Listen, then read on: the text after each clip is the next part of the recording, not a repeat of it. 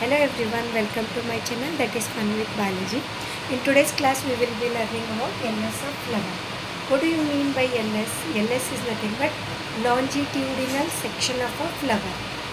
There are four important members of a flower, that is calyx, corolla, androecium and gynoecium.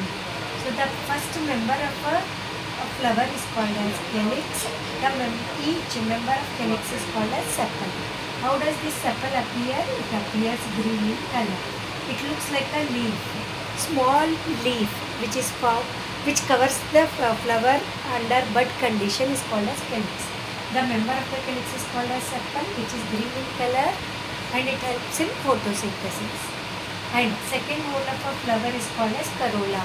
Corollas, each member is called as what? Petals. Petals are brightly colored, which attracts insects for pollination. That is the function of what? Corolla, petals. These calyx and corolla are called as non-essential parts of a flower since they do not play any role in sexual reproduction. And third member of a flower is called as androecium, and each member of this androecium is called as stamen. The stamen has two parts. One is anther and filament. This is anther and this is filament. The third whole of a flower is called as androecium, and the member of the androecium is called as stamen. Stamen is the male reproductive organ in flower, and each stamen has two parts, that is anther and filament. And fourth member of a flower is called as gynoecium, and each member of this gynoecium is called as pistil or carpel. Pistil or carpel.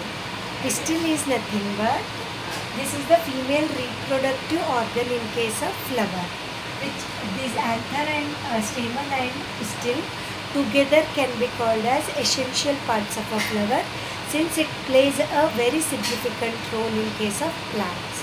Sexual reproduction especially, it plays a significant role during sexual reproduction in plants.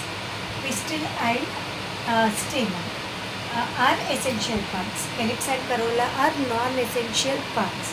Pistil has three parts: stigma, style and ovary. Stigma, style and ovary are three parts of a pistil which is essential part of a flower. Thank you.